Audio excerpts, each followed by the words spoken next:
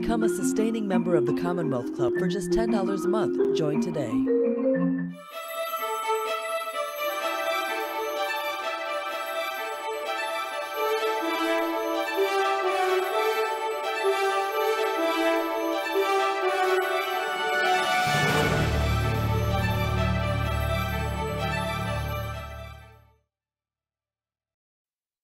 Good morning and welcome to today's virtual meeting of the Commonwealth Club of California. I'm Jonathan Curiel and I'll be your moderator for today's program called Bitcoin in the Middle East. The digital currency is becoming much more popular around the Middle East, and this program will analyze that from an economic perspective, but also a political and a cultural one. This is a member-led Middle East Forum program of the Commonwealth Club, and the next one is October 28th at 3 p.m. It's called Pathways to Peace Through the Lens of Interfaith Youth.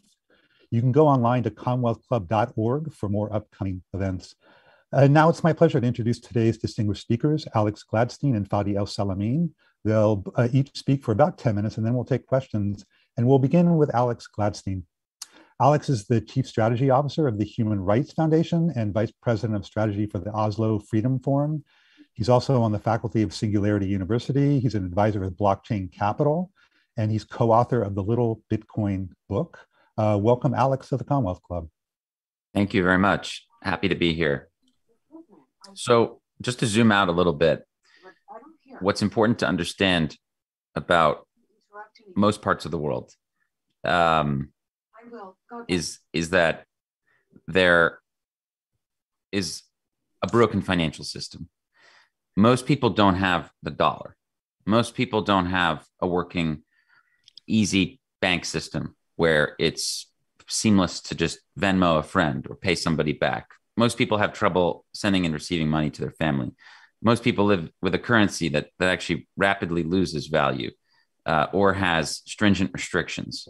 So for people in America or the UK or Japan, we live in a little bit of a bubble.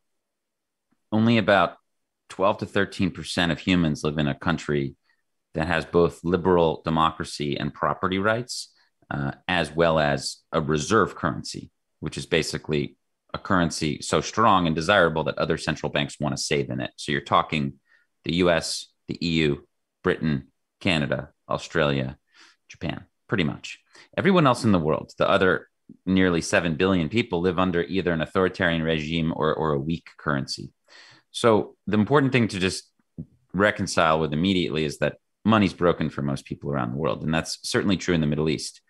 We're going to go quite deeply into Palestine in this conversation. It's somewhat of a unique situation, but there's a reason why Bitcoin use is skyrocketing there, even in Gaza, which you may find hard to believe. And I can detail how exactly that happens. But it's a wider regional phenomenon. Turkey may be the place in the world that has the highest per capita Bitcoin use of any country, from what we understand. There are millions upon millions of Turks using Bitcoin, in a country of 100 million people. Why? Well, number one, the country has 15% inflation officially. Price inflation is much higher. So think about the fact that your earnings and wages and pensions are just losing value rapidly. Like you could see it happen. There's also capital controls in Turkey. And then if you disagree with the government, you run the risk of the government freezing your bank account. And in Turkey, we're talking a government that has jailed tens of thousands of lawyers and teachers and judges. If there's the slightest bit of suspicion that they belong to a particular kind of religious kind of sect, let's put it that way. So there are reasons why people are turning to Bitcoin, which is a currency that no government can control. At its root-based level, it's beyond the corruption and manipulation of any corporation or government. Yes, the price goes up and down all the time because it's a 24/7 open free market that anyone can get involved with. There's no way to regulate the price of Bitcoin in that way. But at the end of the day, that asset itself can be sent and received from anyone in the world with nothing more than a free and open source wallet that you can download on any Android or iPhone. So anyone who can use social media in the world, which is the vast majority, can use Bitcoin. And that's what you're seeing. So, again, we're gonna shine a spotlight on Palestine in this particular conversation, and I'll try to tee up Fadi. It's great that we have him here to talk more about some of the economic issues in Palestine. But again, this is a wider regional phenomenon. In Lebanon, obviously, you've seen the worst. I believe it passed Venezuela. It's now the worst performing currency in the world. Complete dereliction of duty by the leaders of that country. A bunch of thieves, essentially, and the country's collapsed. There's food shortages. There's electricity shortages. But kind of worst of all is that the currency is just completely in free fall. So people have turned to both Bitcoin and Tether as ways to protect themselves. Tether is basically what they call a stable coin. Tether is sort of like a euro dollar in a way. If you know about that, a euro dollar is a dollar created outside of the purview of the Federal Reserve. So euro dollars are dollar denominated accounts that exist in Europe and beyond. So a stable coin is basically like a less regulated version of a euro dollar. So it's available to Lebanese, who don't need to show their ID to get it. They exchange actual banknotes for Tether, which are dollars, basically US dollars. And then once they have the Tether, some of them buy Bitcoin, some of them do other things. But in Lebanon and Palestine, it's important to point out that Tether actually is like an on-ramp into this new digital space where citizens, again, can access both dollars and Bitcoin in a way where they don't have to have a particular passport or particular set of ideas or, a particular nationality or, even a particular bank account. No, they don't need any of that. They just need a phone. And that's incredibly powerful. Just to color in a little bit of why I think it's so important to discuss Palestine, the political repression there is quite detailed and always discussed in a vivid way and in an important way. But the economic side is often ignored. I mean, there are exhaustive reports about human rights violations in Palestine that come out, and they don't even talk about the currency. But the fact is that over the last, since 1967, the outcome of Israeli policy, we could debate the intentions, but the outcome has been that both the West Bank and Gaza have become increasingly dependent on the outside world, both on Israel for labor and for capital, and then eventually post 93 on the broader outside world for foreign aid. And they've been less sovereign and less dependent, right? So even though the population of Palestine has grown a lot over the last few decades, and even though technology has improved a lot, the number of people working in manufacturing and agriculture actually declined. Okay, in West Bank and Gaza. So what ended up happening was that the military occupation, and then later the sort of PA-led state in the West Bank, they became increasingly dependent, and they couldn't stand up on their own, and they have no economic base to speak of. And what has happened is basically what one scholar calls sort of de-development. So it's like a shrinking economic capital base, but more and more people. So what you've actually seen there in the last 20 years is right after the Second Intifada, there was an economic depression that was worse than the Great Depression of the United States, but it happened inside Palestine. And a lot of this relates to this dynamic, especially in Gaza, where you have a shrinking economic base, more people, then more restrictions from the Israeli side. So how do you make money? Well, you go to Israel to work. Well, what happened after the Second Intifada? Well, Israel made it a lot harder for you to work in Israel. So the only way you had to make a living, that was removed from your options, let's say. It crushed a lot of industry inside Gaza, especially. And then you have war, right? So war absolutely is catastrophic in Gaza and has destroyed all the infrastructure. So people have less resources, and there's investment is fled completely. No one wants to invest in Gaza. I mean, it's not like you can invest in real estate there and make a lot of money. So it's very bleak. And, I think people in a lot of parts of Palestine think that tomorrow is going to be worse than today. And that's kind of sad to think about, but it's true. And it drives economic thought. And at the end of the day, a lot of this is because of economic vanishing economic opportunity as a result of Israeli policy, to be quite honest.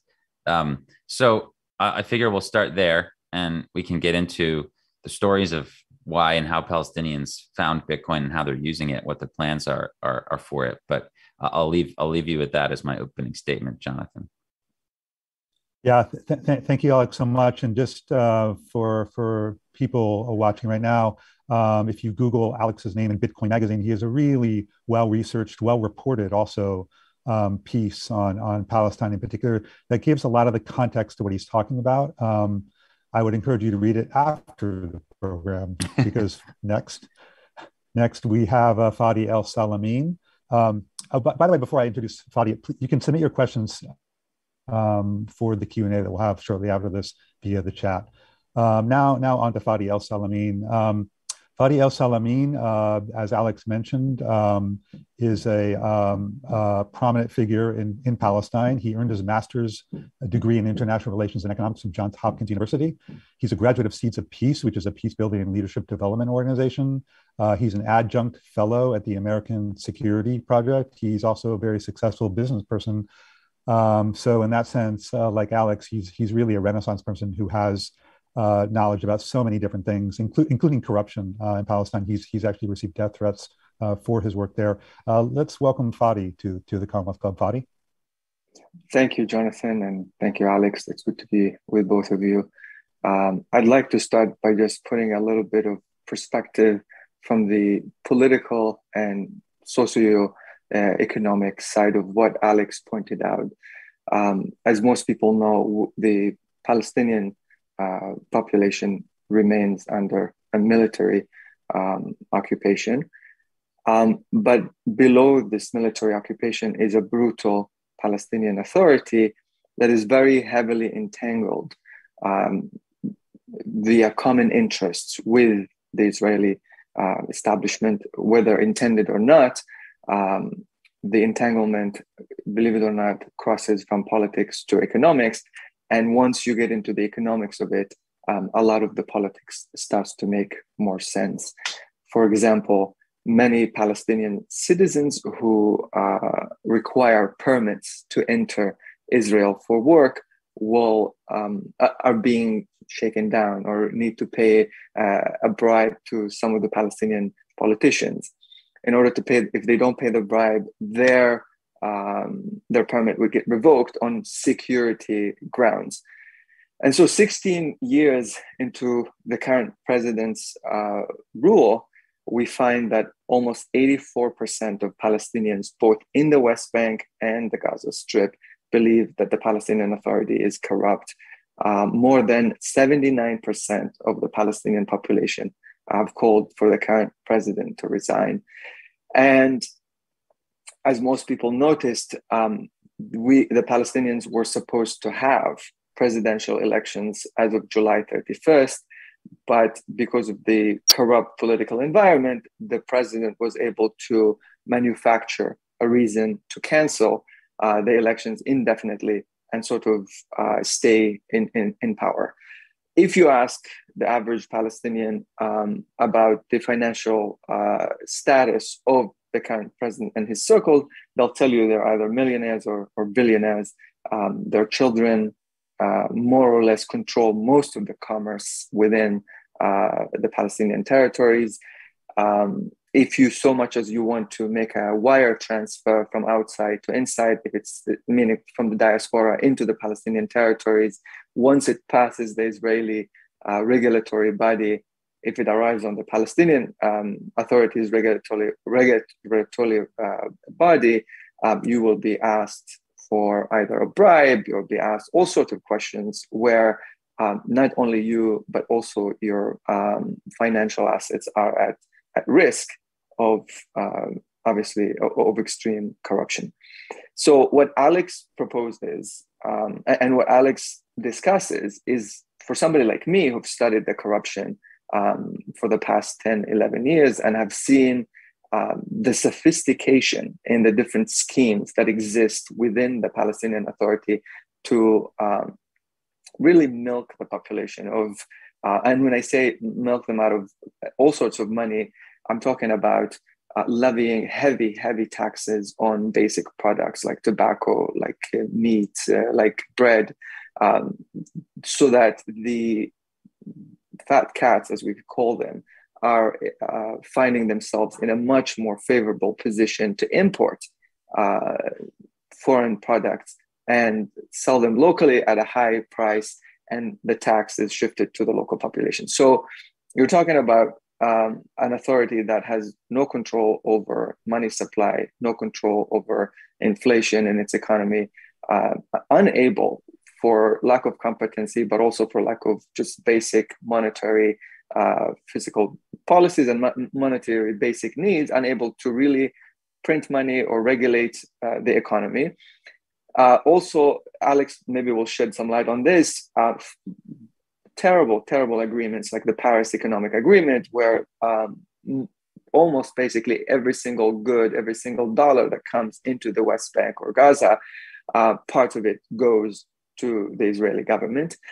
And a whole list of reasons why Bitcoin gives me a huge sign of hope, not just for the reasons mentioned, but also going forward. If we are going to think in a serious way with the international community to circumvent the corruption within the Palestinian Authority, to circumvent the economic entanglement with the current Israeli occupation, we need a system that promotes Bitcoin, a system that, and what I mean by this, my idea or my vision is to have a development bank that focuses on, regardless whether the politics moves or not, but focuses on implementing large-scale projects for the Palestinians, whether it's roads, hospitals, universities, and so on, but adopt the Bitcoin system so that we not only promote economic freedom, but also circumvent corruption and so on. I'll stop here and let Alex kind of dive more into what we discussed earlier about the benefits of Bitcoin in Palestine, and also how the agreements like the Paris Agreement and others have stifled the economic development within the Palestinian territories. Thank you, Fadi. Let me remind people watching that this is a virtual Commonwealth Club program called Bitcoin in the Middle East, and we're speaking with Fadi Elsalameen and Alex Gladstein. Please feel free to submit questions in the chat. I referenced, Alex, earlier your Bitcoin Magazine piece, which gets into the Paris Protocol and why that is so undermining for the Palestinian economy.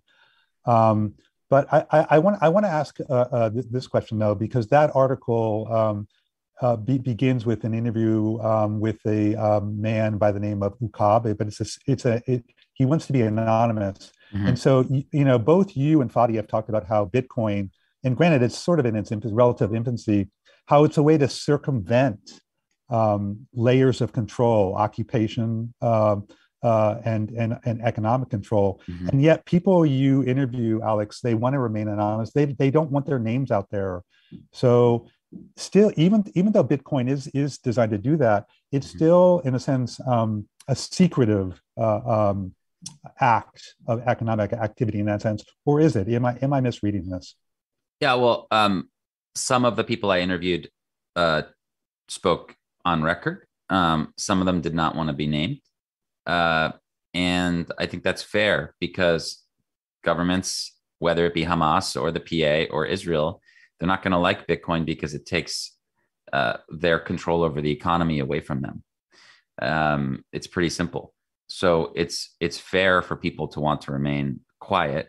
And one of the major reasons that you, listener, have not heard a lot about the impact that Bitcoin's making around the world is that most people who are benefiting from it in difficult political climates don't want to go to the New York Times and talk about it. Like it's a private financial matter. Like if you are a Nigerian working in the United States and you've received this incredible opportunity to send money directly to your family in Lagos instantly using Bitcoin without having to go through the financial system, I mean, it may not be something that you rush and go tell everybody about. It just may be something that you kind of privately, personally upgrades your life.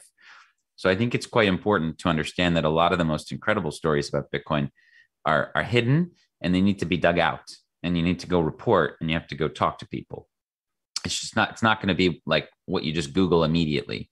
What you Google immediately are like Wall Street and Silicon Valley people getting into Bitcoin and making their own cryptocurrencies and making all this money and then losing all of it. And that's certainly part of the story, but it's a very small part of the story when you zoom out and you think about the fact that there's probably today, based on exchange data and on-chain data, meaning like the blockchain itself in Bitcoin, probably close to 200 million users of this thing. Now, and you know, most of those people are simply saving in it. They're not buying groceries with it.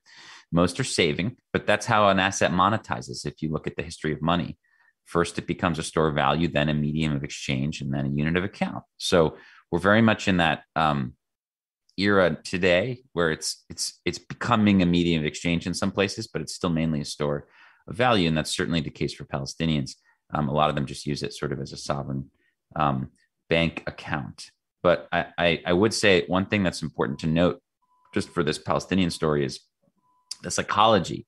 And I definitely want to hear Fadi talk about this, but what does it mean that you're forced to use your oppressor's currency? I mean, that's psychologically quite damaging. I mean, for a population to be forced to use Israeli money, like when you look down at the banknotes, they're Israeli money. It's not Palestinian money. And the Paris Protocol, which we referenced, is part of the Oslo Accords, happened in the early 90s. And the short version of it is the following. The occupation used to be profitable for the Israelis in the 70s and early 80s. They made money off of it because they could harvest the resources there. But the first Intifada, though, while widely seen as unsuccessful, was actually successful in making the occupation expensive due to resistance. I mean, due to the two ideas of the first Intifada in the late 80s were self-sovereignty. We're going to boycott the Israeli economy, and then we're going to do it ourselves. We're going to grow our own trees and fruit and produce and farming.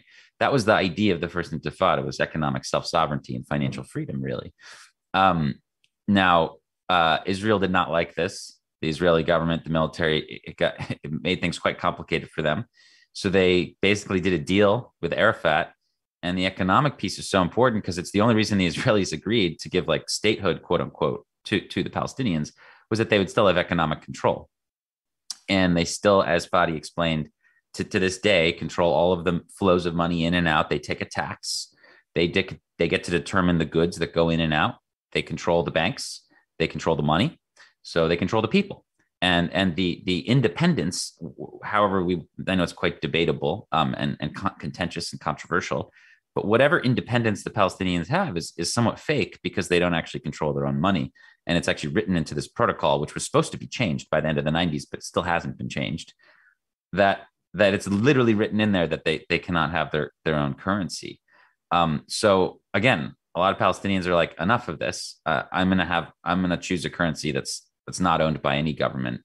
And that, you know, is a peaceful way of protesting, essentially. And one more thing I would say that's really helpful for the audience is like, maybe because Fadi told me about this. And I think it's really helpful, Fadi, just for you to explain what it's like to just, if you're in America, just to send money to Palestine. Like, can you just break that down for us? I found that very illuminating. Like, forget for Bitcoin. me, it's a nightmare. If you didn't know what Bitcoin was, how would you do it? Right. Normally, I would try to send a wire transfer. Others would try to do Western Union or some sort of similar Western Union. But even the wire transfer, it's so complicated. It takes takes it longer than average. It has to pass through the Israelis and then the Palestinian Authority. For somebody like me, who is openly anti-corruption within the Palestinian Authority, any wire I would send into the Palestinian territories would be flagged as a security issue, quote unquote, where the person, even if it's my own lawyer, I remember wiring a payment to my lawyer in Ramallah, where she was brought in and investigated by the Palestinian Authority why she was getting paid. And even though they know what the case was and it was something related to the PA. So it's not a smooth, easy process where you just send a wire transfer and that's the end of that. On top of it, for people in the diaspora, especially like Palestinians who live in America, I know that this was a very common fear, especially for those who wanted to help disadvantaged families in Gaza or in the West Bank, worried about being labeled with the wrong labels, worried about being approached by even U.S. government. Why are you trying to help? Who did you send money to in Gaza? It's a whole list of, it's a list of fears that are hanging there with every wire transfer. So the security concerns, I don't know how these would be addressed in a Bitcoin world, but maybe Alex could speak to. But obviously, the rest are concerns that are clearly, the ramifications of a dictatorship, ramifications of an authoritarian regime like that of Mahmoud Abbas. Alex? Well, yeah, I just would also want to point out that zooming out, most people use Bitcoin, again, as a store of value because their local currency is not very good in an emerging market kind of context. Or authoritarian regime context. It's a little different for Palestinians, right? Because you're like, wait, but they get to use the shekel, which has actually outperformed the dollar in the last 20 years. It's been quite a good currency, right? The issue is, and it's counterintuitive, but there's actually dramatic price inflation in Palestine, even though they have a stable currency. And I'll explain why. When you buy a laptop in Tel Aviv, the good comes into Tel Aviv and it's sold in Tel Aviv. When you buy a laptop in Ramallah, it still comes into Tel Aviv. Then it has to sit in a warehouse. Someone has to pay money for that. Then it has to be inspected. Then it has to go on a truck. And then a lot of them get stolen along the way or pilfered. And by the time the laptop already makes it to Ramallah, there's been fees after fees after fees put on top of it. So a laptop that might cost $1,000 in Tel Aviv could cost $3,000 in Ramallah, even though it's when I say $3,000, I mean in shekels, right? So what you actually see is, despite the fact that the Palestinians and a lot of Israelis will say this, they'll say, well, we gave you stability. We gave you the shekel. And then they say, look at Lebanon. And that's fair to an extent, but you have to understand that, like, because of the way the occupation works, there's dramatic price inflation in the territories, dramatic. Again, a laptop that costs $1,000 worth of shekels in Tel Aviv may cost $3,000 in Ramallah. And those wages aren't going up very high. Another thing I would say, just for the audience to think about, is the digitization of society and what's that going to mean for Palestinians in the future and for others in the region. You're basically going to have an incentive structure by the PA and the World Bank and the IMF to go towards a digital currency, like a state digital currency. And maybe there will be a Palestinian currency, a digital one, okay? But it'll be controlled by the PA and by the UN and the World Bank and whatever. So this currency will give dramatic powers to the PA. Currently, one of the only ways that people actually find freedom in the West Bank is through cash, through the informal economy. They use paper money, they use cash to do things, to do all kinds of things. And the government doesn't know. And you know what? A lot of people consider them thieves and crooks, and they don't want them to know. If you remove cash from a society, you're removing freedom and privacy. Imagine, Fadi, if all of the cash economy in Ramallah, in the West Bank, was all of a sudden replaced by a government-controlled digital credit that was on your phone that could be frozen, confiscated, blacklisted. That's coming. That's going to happen in the future. Children born today will not use paper money when they're 20, 30 years old. So we really have to think about the ramifications of that. And that's why, again, I share his hope about Bitcoin, because it is digital cash and digital gold. It is an asset that's digital and easy to use online that is beyond the control of the government. And I think that's very, very important. Yeah, if I can interject one thing here, and these are really, really salient points you're making. The program has had Bitcoin in the Middle East, but people in Yemen, I've read stories of people in Yemen using Bitcoin to, there's a huge hunger issue in Yemen. And so people are using Bitcoin, at least one person is that I read about, to support families. There. There are people elsewhere in the greater world, let's say in Afghanistan, who are recognizing Bitcoin's importance and the way it gives them leverage over their own situation. This is, I think, is what you're talking about. So it's not just Palestine we're talking about. We are talking the greater Middle East and 100%. the greater world. Well, look at Egypt, the largest country in the Arab world, has seen a dramatic currency collapse in the last 20 years. People lost, I wouldn't say they lost everything, but they lost a lot. Now, in Syria and Lebanon, they did lose everything, right? So just in the wider Middle East, you see countless stories of currency collapse amidst conflict.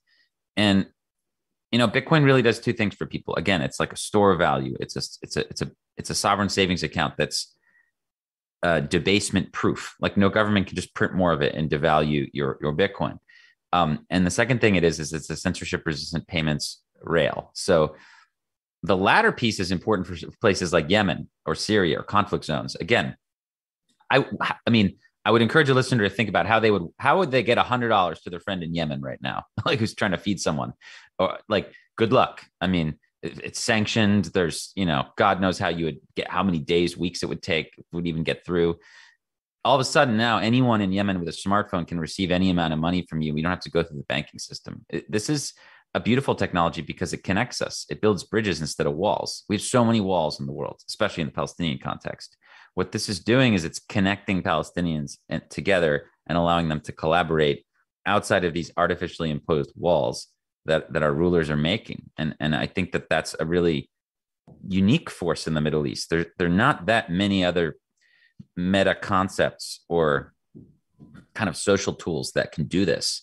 Even the internet was highly manipulated, and it had great hope, of course, and it still does. I mean, a lot of the protests in the West Bank now were ignited this summer by the fact that people had smartphones and they could take photos and share videos. So it's still very important. But look, the internet has also been used by authoritarian regimes against the citizenry.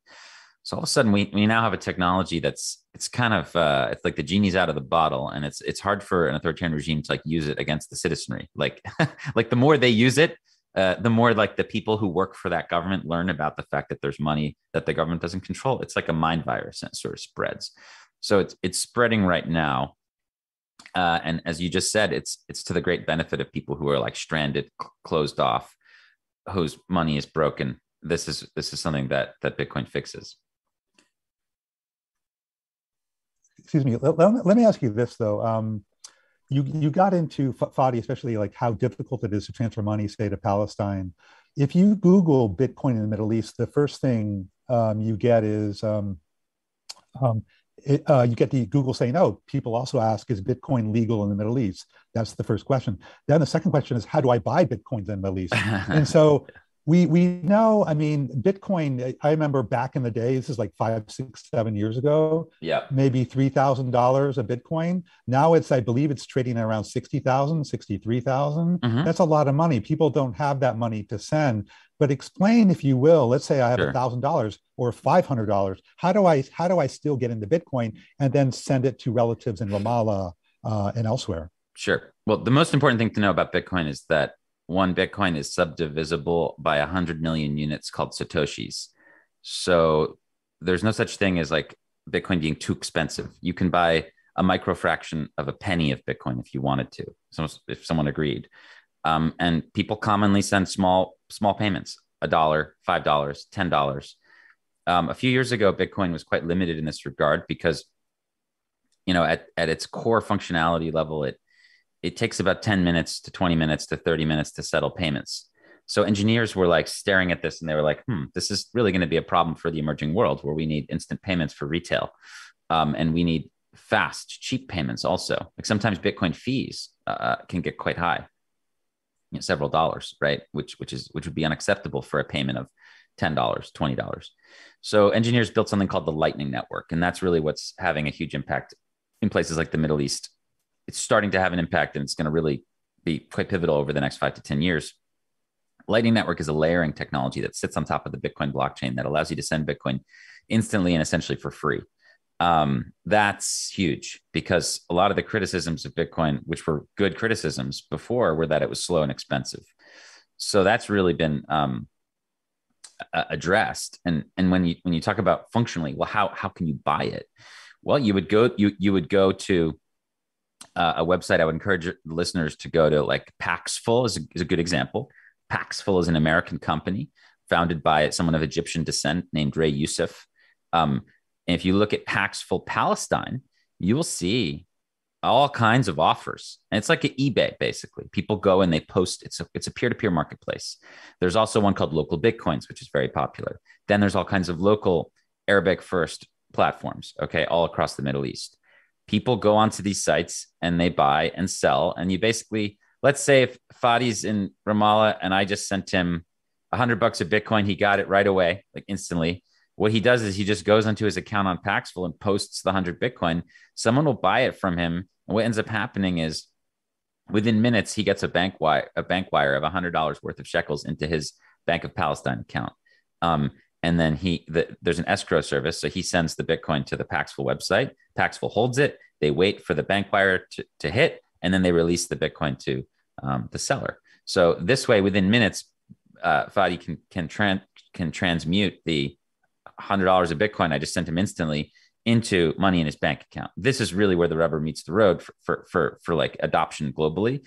This wasn't happening 5, 6, 7 years ago. It wasn't this easy. But now there's just like tons of liquidity, buyers, sellers. It's just very easy to move in and out. So I think that's been really a big story. Excuse me. Thank you for that. I want to remind our audience that this is a virtual Commonwealth Club program called Bitcoin in the Middle East. We're speaking with Alex Gladstein and Fadi Elsalameen. We're also taking questions from the audience. And one question that's just come up is whether Hamas uses the shekel and Bitcoin in Gaza. I don't know, Alex, Fadi, either one of you want to answer that? And then actually, I think a natural follow-up question is, what are the possible peculiarities or dangers, in a sense, of Hamas and even the Palestinian Authority? Fadi, you talk about corruption there, them issuing their own digital currency and getting in on the game, as it were. But I think Fadi can answer. But I'll just say quickly that this is important to note that Bitcoin is neutral. It's an open and neutral technology like email or the internet or the cell phone. All the bad actors will use it also. And that's just something that you need to know. And guess what? Did that stop us from developing helicopters and mobile phones and roads and public service? Like, no, it doesn't stop us. But we do need to know that bad actors will use mobile phones and email and Bitcoin. Doesn't mean we should stop innovating in these areas, but we do have to recognize that this is the case. However, what I would say is that at least at the moment, people are like front running bad actors. So like currently, the amount of Bitcoin that Hamas uses, from what we understand, is minuscule, compared to their shekel and dollar activity or gold activity or however else they move money in and out. And the same can be said for any dictator in the world. That may change, and it probably will. But for now, people use the existing financial system to do their crimes. I think it's a good question. And so, Alex, the question becomes, do you create a regulatory body to keep bad actors from benefiting from a system like this, or you just keep monitoring the bad actors regardless and obviously keep the currency, the digital currency, away from any type of regulatory body? I don't know. I mean, look, it becomes regulated, right? So in America, for example, Bitcoin's very regulated. It's treated as a commodity. You have to pay capital gains on it. You don't have to pay anything until you sell it at the moment, but that's quite restrictive for a lot of things. It means you can't really use it as a day-to-day currency in America right now, because let's, for example, say you got some Bitcoin a few days ago and then you wanted to buy coffee with it. You'd have to pay capital gains tax when you sold it. So in some countries like El Salvador, they've changed the law. So Bitcoin is now legal tender in that country. So you don't have to pay capital gains when you're moving in and out. But I would say it's Bitcoin's very regulated. Each country has its own regulations about what to do with it, and the international financial system will certainly try to keep Hamas out however they can. And just because the currency changes doesn't mean that the restrictions will change. They will still it's all about the goods and services. Bitcoin's just money. It's not anything beyond money, right? So Hamas is still going to need to try to buy stuff from somebody. Guess what? Israel is going to continue to put restrictions on goods coming in and out, right? So just the money will change. So for example, someone told me, this guy I interviewed who went by the name of Ukab, he said Bitcoin was like a checkpoint that was always open. because it allowed him to connect with anyone around the world in a way that he can't with anything else. Like with anything else, food, water. I mean, there's no clean drinking water in Gaza. Anything else has to be brought in from the outside world, right? And you rely on the Israelis to allow it to come in, or Hamas on the other side to not steal it as it comes in, right? So there's two powers that be, right? And the people are stuck suffering underneath, right? So again, this just allows people to have that direct connection. But 100%, in my view, like, and I sound crazy probably, but I think in 50 years or way sooner than that, most likely, everybody will use Bitcoin just like everybody uses the internet. Like it won't be like something that we moralize about. It'll be obvious. Like obviously we're going to use the good money. Like when you have bad money and you have good money, the good money wins. I mean, it's like when the British went into what is now New England, the natives used wampum, like basically belts made of shells. Well, guess what? The British had gold. It wiped them out. When the French went in with their precious metals to West Africa, the natives used glass beads. Guess what? The French money was better, was more valuable, wiped it out. Even countries that took a silver standard historically, they didn't do so well against countries that took a gold standard because gold was harder money. It preserves purchasing power more. And Bitcoin is digital gold. So, it's not going to be something that we can prevent people from using, in my opinion. And we need to just be open about that, and we can take it from there, Just to add a little bit to the second part of the question, what happens if a corrupt authority like the PA or, take another example like China creates its own digital currency? How does that affect monetary policy, trade deficits, devaluing? Can they manipulate their own digital currency in terms of value, or is that something different from regular, money? Like the whole issue of trade between, for example, US and China. I'm sure where the devaluing of the yuan, how it affected the balance, sure, of the balance of trade between the US and China and other countries. Does that transfer as well into the world of cryptocurrency? So when we talk about a state-issued cryptocurrency, it's known as a central bank digital currency. It's called the CBDC. The main difference between most money, as you know, is already digital, right? It's either like a digital deposit in a bank that banks create, right? Or it's a fintech account. It's like it's your money in your PayPal account or whatever. These are all digital promises to pay anyway. Like almost all money is already digital. The difference between a CBDC is that it's not a liability of Wells Fargo or the Bank of Palestine or Apple or Google or PayPal. It's a liability of the central bank directly. So it's like literally a promise to pay from the government, from the central bank. And the idea is that like it would give governments a more direct relationship with their citizenry. It would allow them to do direct stimulus very easily with a touch of a button. So you can imagine for the Chinese government how interesting this is, because they could, let's say there was a downturn in the auto industry and there was like fear that the workers would protest. They could like hit a button and just insta deposit like, some stimulus into all the auto workers, CBDC accounts. So it's like the idea of governments having more control over the money. So they'd be able to do things like expiration dates. So this would force people to spend. They could prevent savings. They could do negative interest rates much more easily, which obviously, again, prevents people from saving. Like what a lot of governments want to do today, as we have these like just sort of this ongoing financial crisis, is they want to prevent citizens from saving because they want them to spend. So they're going to have new technology to do so. That's going to happen eventually, in most countries. I mean, it looks like more than 80 countries are already considering a CBDC.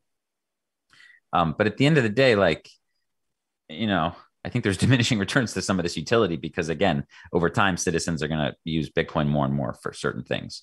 I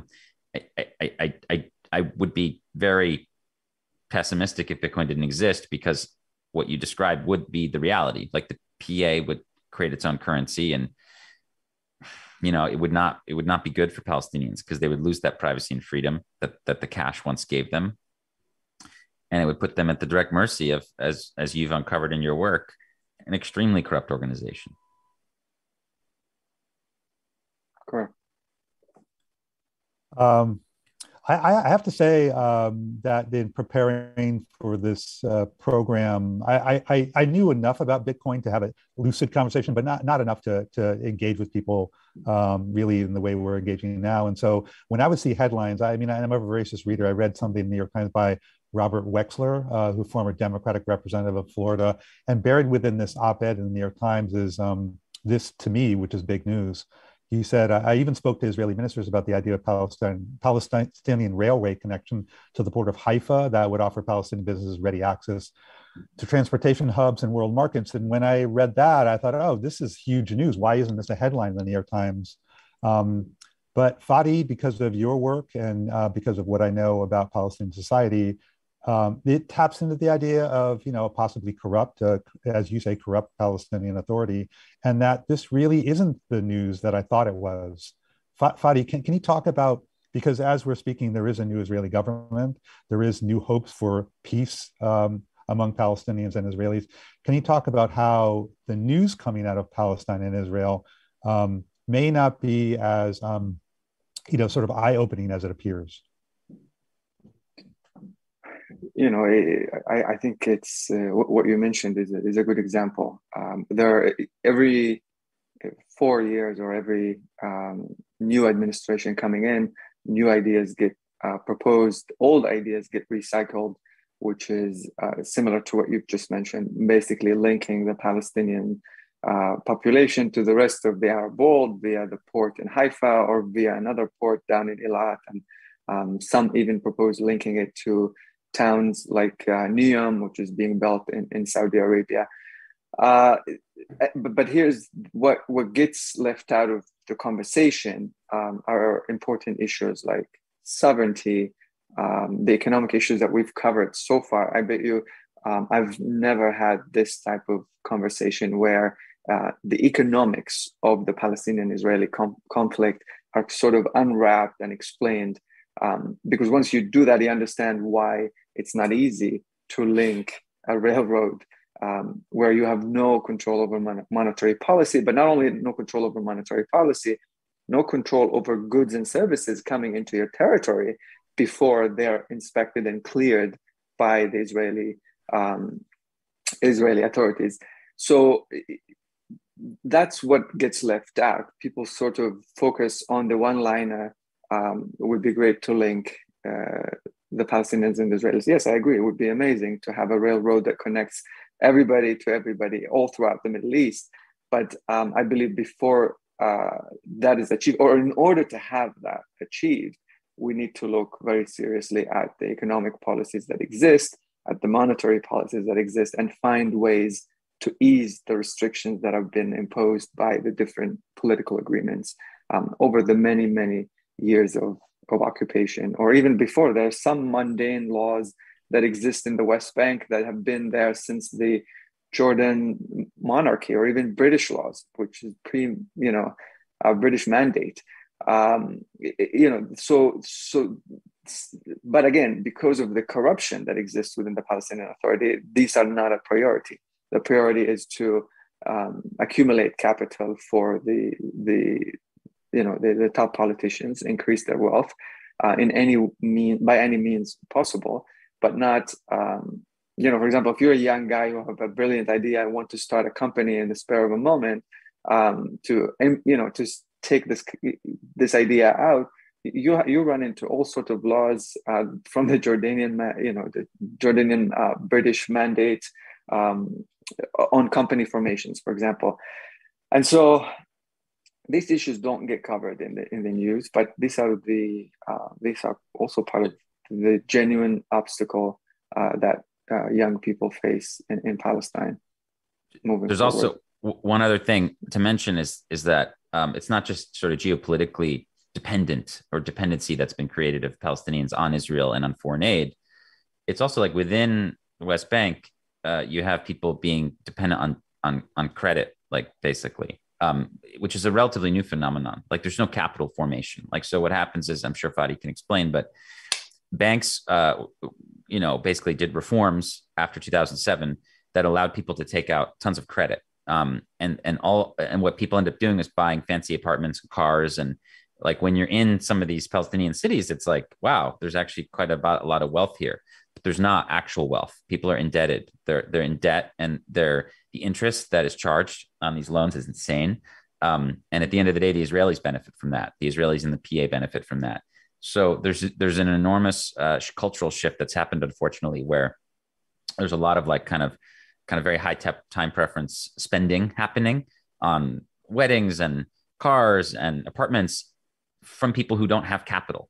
So they're basically just making themselves slaves to the system. It's really sad. I mean, one of the guys I interviewed for my article was a former banker who worked for a big bank that operated in Jordan and Palestine, and he quit because he was upset and disgusted with what had happened there.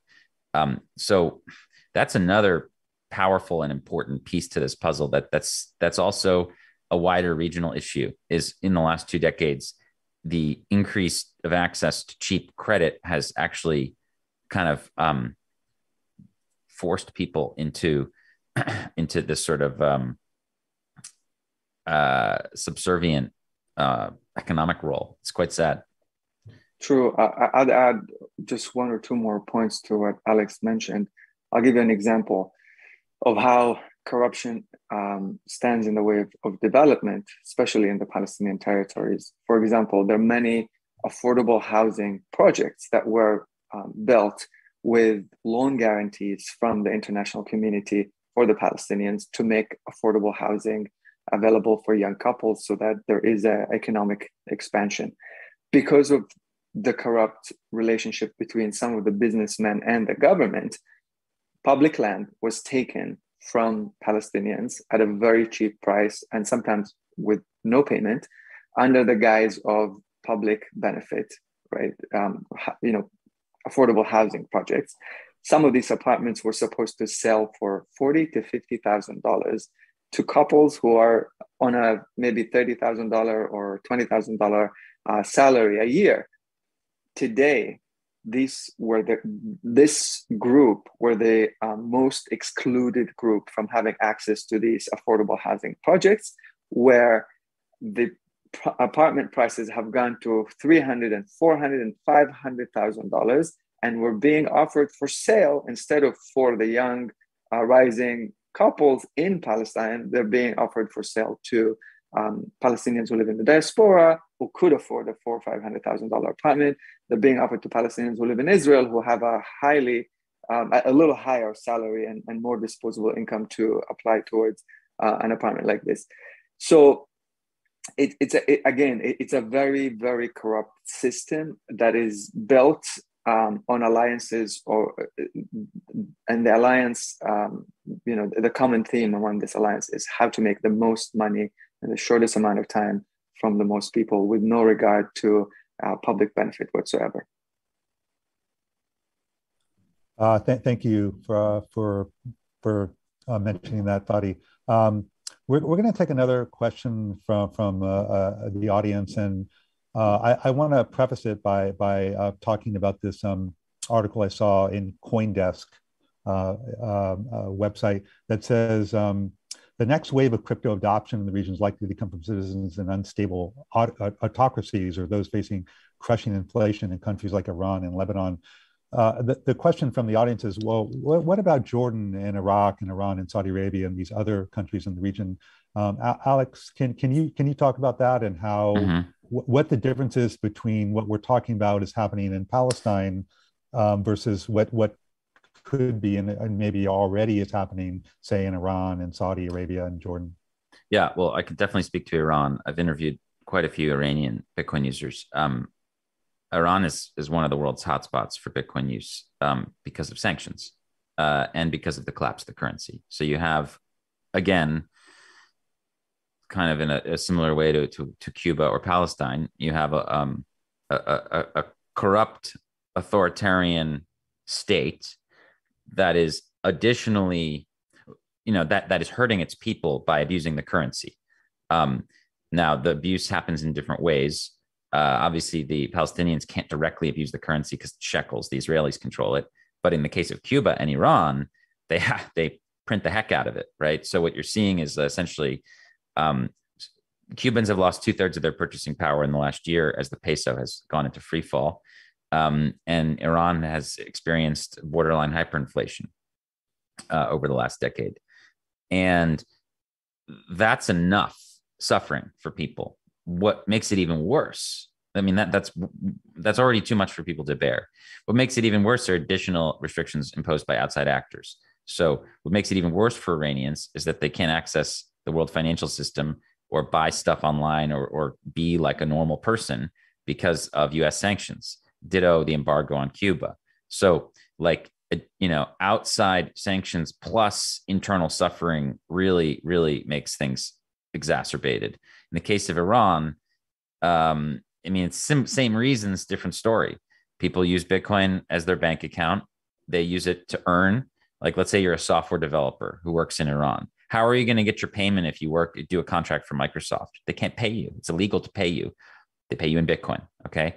I interviewed an Iranian woman of this Iranian descent who lives in London, and her husband, her husband's father was sick in Iran, and they lived in London, and they couldn't get the money to him to pay for his medicine. So they used Bitcoin. They had no love for Bitcoin. They had no ideological interest in it. It was merely the only thing that worked. And I think that's what you're starting to see more and more of, is people turn to this thing, not out of, in the beginning of the internet, the earliest users were ideological. They believed in something. Okay.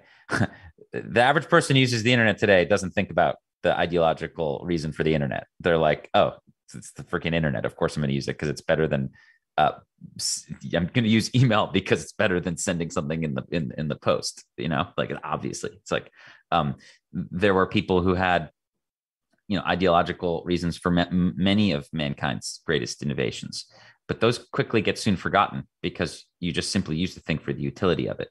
And that's what you're seeing today. Just broader. I don't have we don't have to get into examples, but I can assure you, yes, there is dramatically increasing usage of Bitcoin in all of the countries you just mentioned. I would just say that in the Middle East, the hotspots are really that I've at least explored are Turkey, the broader Middle East, let's say, are Turkey, Iran, Lebanon, Syria, and Palestine.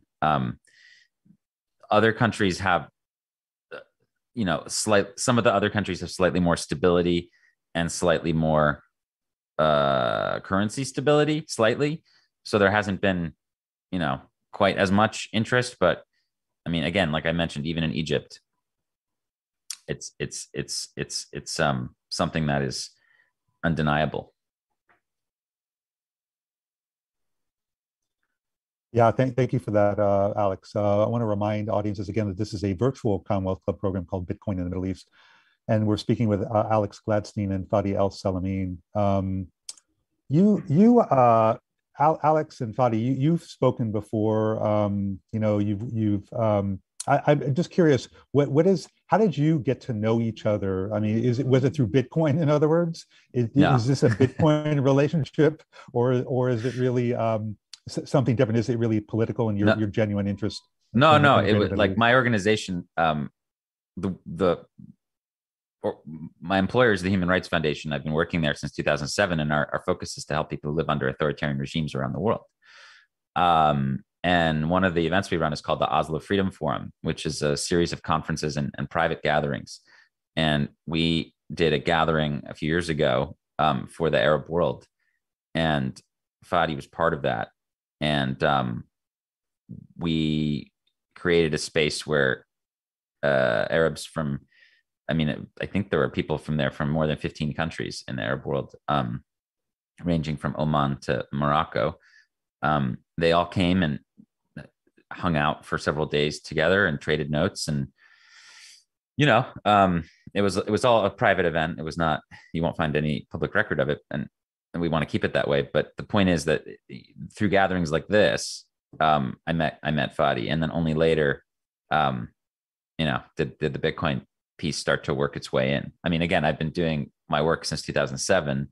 I didn't really start to look at Bitcoin and actually money itself as an important part of the human rights discourse until around 2017, early 2017 is when I really started to look at it carefully. So for the last 5 years, I've been increasingly interested in it because I find that money is increasingly relevant to the human rights struggle. Yeah, I'm glad you mentioned the Oslo Freedom Forum. That's been an annual, from what I understand, it's an annual event. It brings world leaders from around the country. You had one of those events in San Francisco. We did. I want to say around 5 years ago, something like that.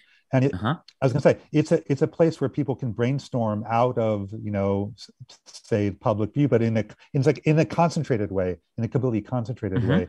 We're down to a few more minutes, so let me just ask you and Fadi if you have any final thoughts, maybe on the future of Bitcoin, maybe on the political aspects of digital currencies. Anything you want to offer, to people as we close up the program today? Well, I'll let Fadi have the last word. I'll just say that people want monetary independence. And if you're Palestinian, it's not on the table. Like, at best, it would be years away. And even if you got it, would it really be any good? It's not clear. Like, can the PA really operate a currency that is going to be strong and is going to be good money for you and your family? Seems unlikely. But the point is that Palestinians deserve their own currency. They shouldn't have to use the Israeli currency. It's ridiculous. But there's no way out. And the same can be said for people around the world. I did another piece on 180 million people who still live in 15 African countries that still use the French currency. The French still control all of their economies. It's called the CFA, or the CFA franc. And it's the same thing with them. Their rulers are in a cooperation with the French to keep this currency system going in exchange for power. You could say the same thing about the PA. I mean, the Israelis essentially hire the PA to rule this area for them. In a I guess, very boiled down sense. That's a similar idea. And there's just no real opportunity for whether it be citizens of Togo or Senegal or Palestinians to have a voice. They can't participate in that structure. It's not fully democratic. So they have no way of pushing back. So what are they going to do? Their options are to do nothing, or they can use Bitcoin. They can opt out into a new system that their government doesn't control.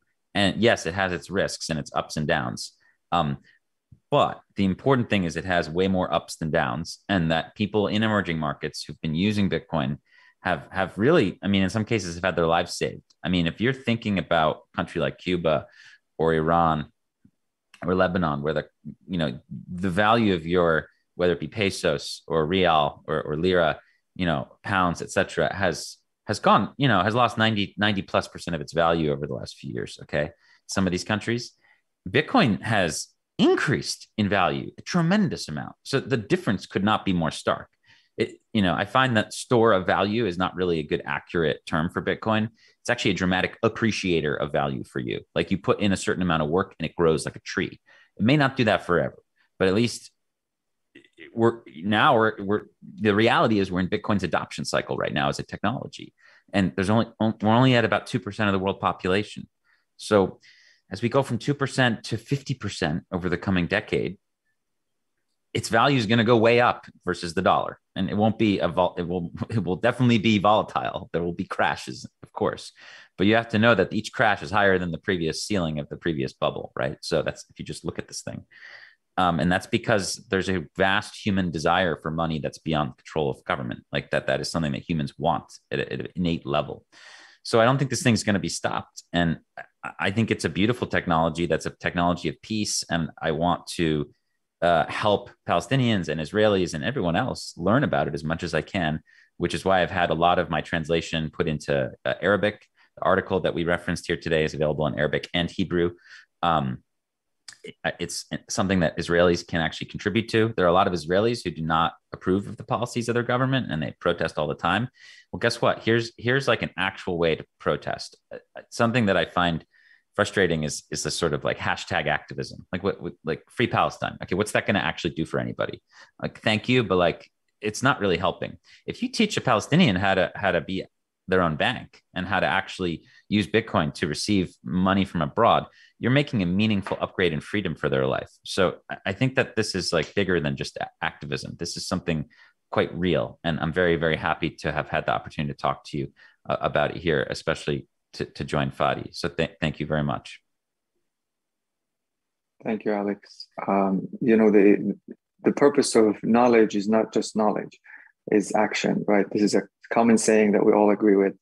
And I've learned most of what I know about Bitcoin, which is, very little, from Alex and the different workshops that he's done for people like me who are interested in human rights, in the anti-corruption space. And in a normal world, I believe that the current Palestinian government would be the right body to say that we would adopt cryptocurrency, Bitcoin, as the legal tender for us to circumvent all these different restrictions. But given their corrupt status, we're not in a perfect world. I do, however, would like to push, everyone who's watching and others who are working on the Palestinian-Israeli issue to think of a body that would adopt, that is independent, that is focused on development for the Palestinians and the Israelis, that would adopt Bitcoin and cryptocurrency as the legal tender to circumvent not just corruption, not just economic restrictions, but also to encourage people from all throughout the world to feel they're able to contribute without the stigma that comes, or the fear that comes of wanting to help the Palestinians develop the land and the country. Again, thank you, Alex, and thank you, Jonathan, for making this possible. One more little Easter egg we'll leave for your listeners. El Salvador, which in Spanish means the savior, just as an FYI. The president of El Salvador, who we could debate some other time, what's ironic and what a lot of Palestinians actually seem to realize is that he's Palestinian. He's of Palestinian descent.